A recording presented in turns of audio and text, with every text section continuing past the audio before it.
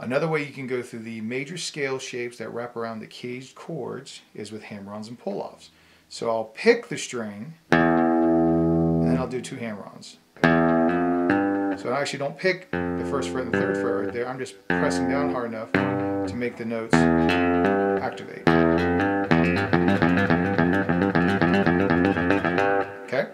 And the same thing on the fifth string. Hammer-on, hammer-on. Hammer-on, hammer-on. We only have 1 hammer-on on the third string. And then 2 hammer-ons on the second string. And 2 hammer-ons on the first string. Now going backwards, we're actually, it seems like I'm flicking the string, but that's not really it. To kind of, a good way to get it going is press down just a little bit harder on the fret before you let go, and that'll usually activate the pull off. Let go.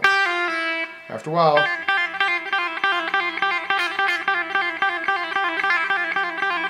it'll be pretty easy to play, and you don't even need to pick it. Alright, so we'll have 2 pull-offs on the first string, 2 pull-offs on the second string, 1 pull-off on the third string, 2 pull-offs on the fourth string, 2 pull-offs on the fifth string, and 2 pull-offs on the sixth string.